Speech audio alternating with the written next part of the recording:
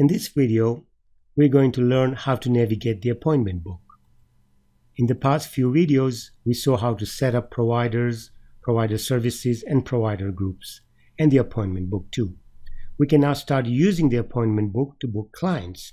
From the main screen, we click on the appointment icon at the top. This opens up the appointment book. It shows the service providers on the top, or employees, and the times they are available, and all the color code settings that we had previously set. The left side shows buttons for various functions, which are self-evident and self-explanatory. The right side will show us the list of clients expected to arrive soon, or the arrivals panel. The bottom arrow buttons will allow you to scroll through different days of the week. Thursday, Friday.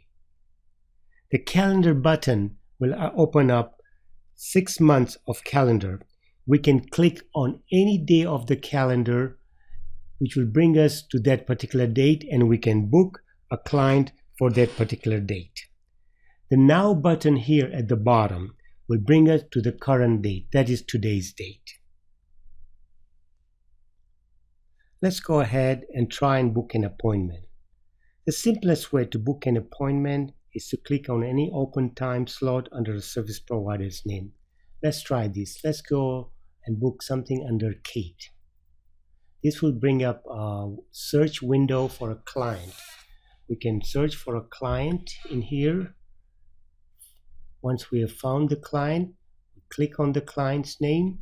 It pops up a window which shows us the appointment time that we have chosen, who the appointment is with, and the services offered by the provider. We are free to change the time or the service provider if we wanted to at this time. Let us choose Quick Weave for the purpose of this exercise. Once we have highlighted the service, we click OK, and we see now here the appointment has been booked. Once you've set up an appointment and you click on that appointment, there are a number of things that you can proceed to do, like check in, cancel the appointment, print the appointment, confirm it, send reminders, or go to the register, and things like that. We will look at how to use this particular window in another video.